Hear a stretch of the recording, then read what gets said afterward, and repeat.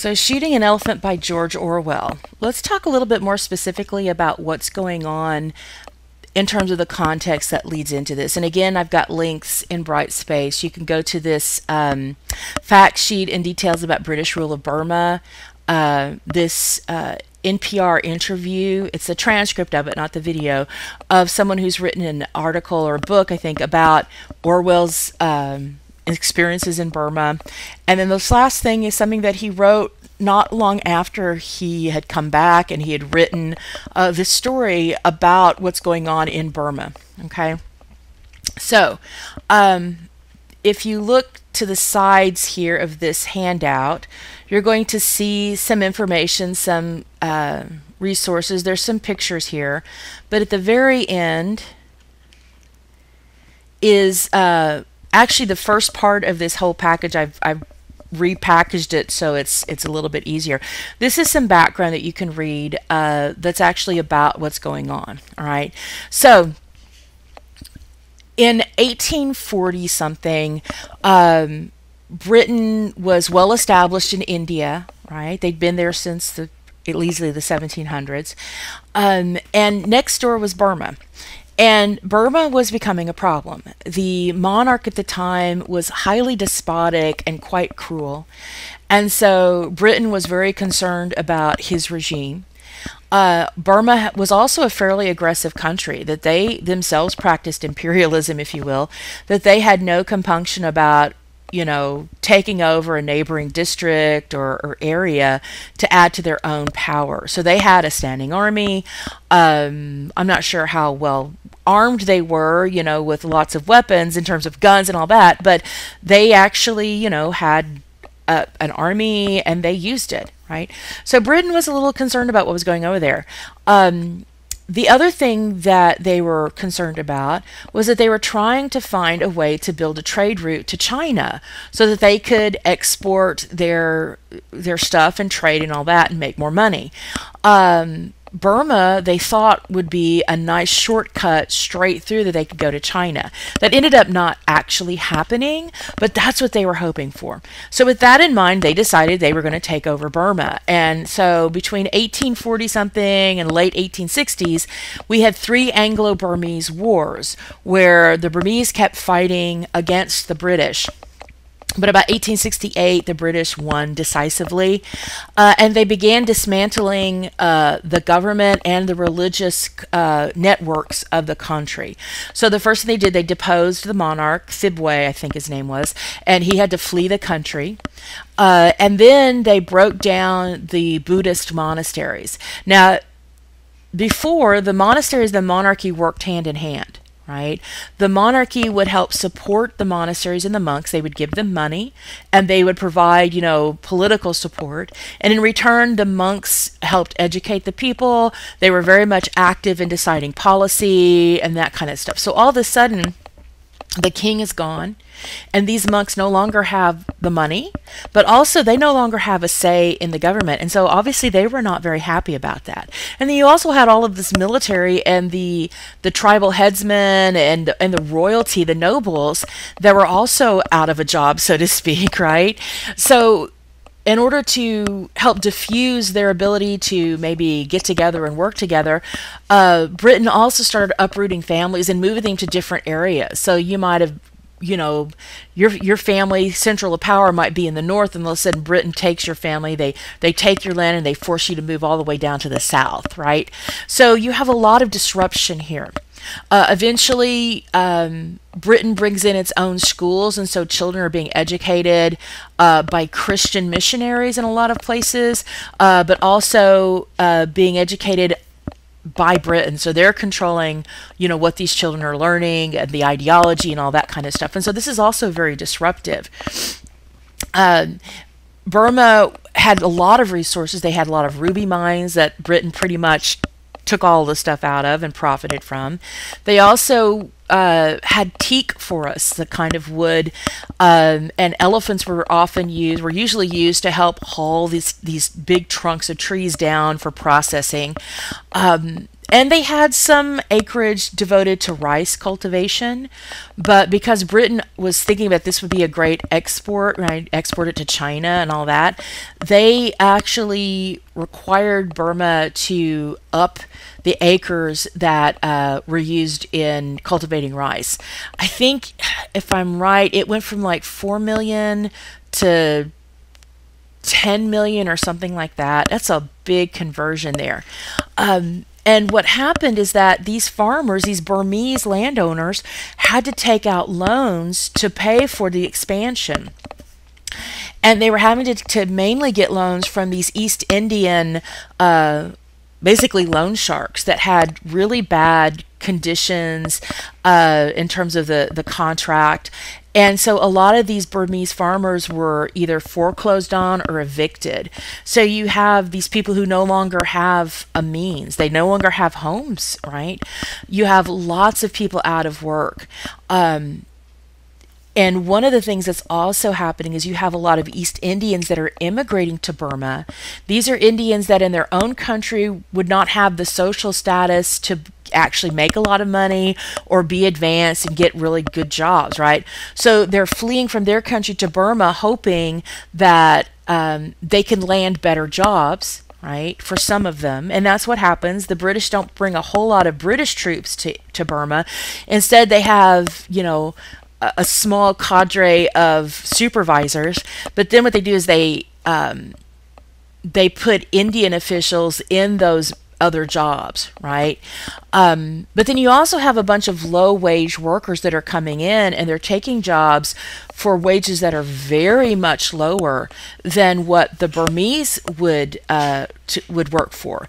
And so now, you know, the Burmese have, I think at one point they said about 250,000 Indians were immigrating a year to a country of 13 million. So you can see that that's actually quite a lot of people. So when you mention when you see the coolie that's mentioned in the story, he's an example of some of these low-waged Indian workers that are coming in that have no respect in their own society. The British don't respect them, and the Burmese hate them. And so this coolie's death is one of the more dehumanizing aspects, the way they treat it. But it's again, this is part of that understanding the setting, what's going on at the time that would have someone have that reaction. And that's just, you know, his place in society is, you know, really, really low. Okay. So, so Orwell, by the time Orwell gets there in 1922, Britain has been there for quite a while. But the Burmese are still engaging in what we might call guerrilla warfare, right? They cannot directly and outright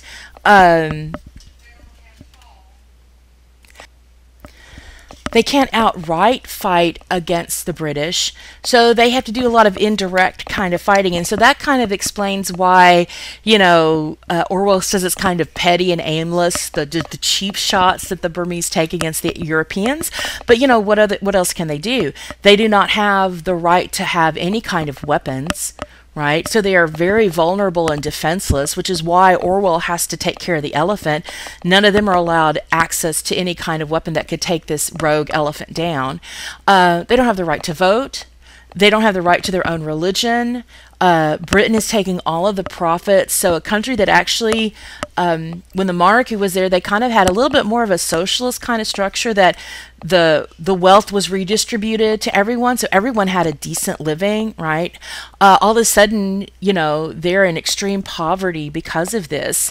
And these monks have a whole lot of time on their hands because their roles have been kind of destroyed, right? They're not active, they're not teaching, they're not doing all these things. So they're just kind of standing around, and it makes sense that they would then maybe militarize or organize.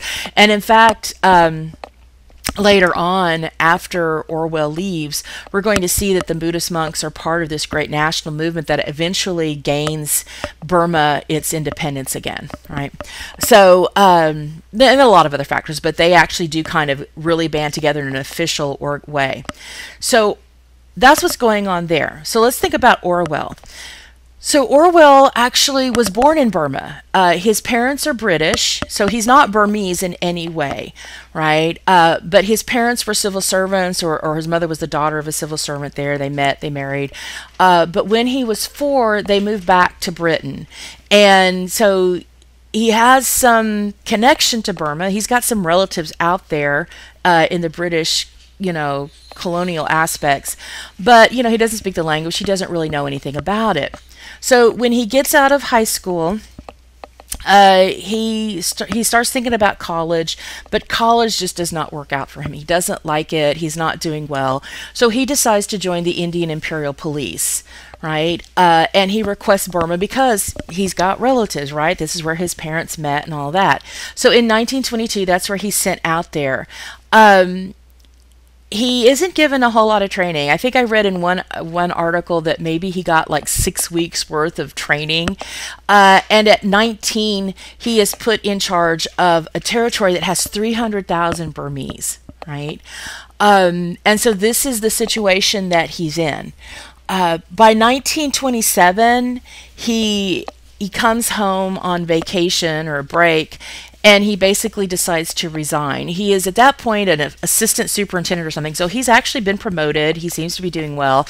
And when he sends in his resignation, the Imperial Police are like really surprised, and they're a little bit PO'd at him because they think we've invested all this time.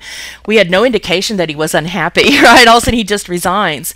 This kind of, I think, is telling when we think about all the times in the story that he talks about not being able to express his unhappiness, not being able to ask for help. I mean, why would they know that he was unhappy if his impression, at least, is that he's not supposed to talk about how he's feeling about things, right?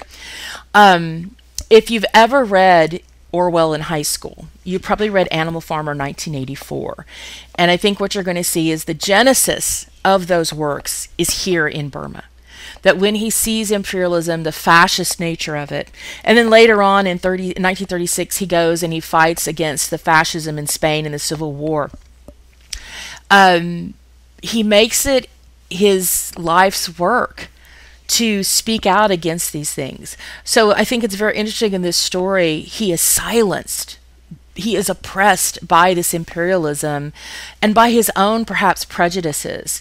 And the effect that it has on him is actually then he starts writing about it. He changes his name to George Orwell to protect his family, he says, because he knows how volatile what he's saying is. If you think about the novel Burmese Nights and this story were published in about 1929, right? 2 years after he left Burma. Think about 1929 in Europe. That's on the verge of World War II. You have the rise of fascism and nationalism. In Britain, the empire is crumbling, right? They're having a lot more challenges. They've come out of World War I, where so many men were killed. It was a very disheartening kind of war, the kind of cruelty and extreme, millions and millions of people killed in ways that were never seen before in a major war. Britain is really struggling to maintain that British superiority and that sense of identity. And so here he's writing this novel, Burmese Nights, and then this story, Shooting an Elephant, that is highly critical and again in the story he calls it evil what they're doing. That's pretty courageous. So even though he is fairly cowardly, I think in this story you can see the consequences of it, that he didn't just slink away. He decided to fight the battle in a different way. And again, the influence he's had on society has been quite incredible because of that, right? So again, the rest of this, you can read this and you can see, again, here, one of the things they say here is this idea about saving face is an important theme. You might want to talk about that. Okay? All right.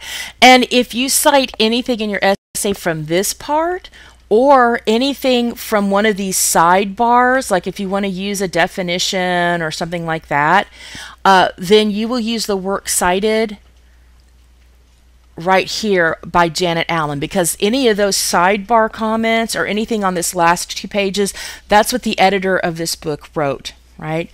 However, if you're citing anything in the story that's right here in this part, that's Orwell, and you'll see right here, this is the works cited entry for that. Okay? All right, so let's just talk about then the story.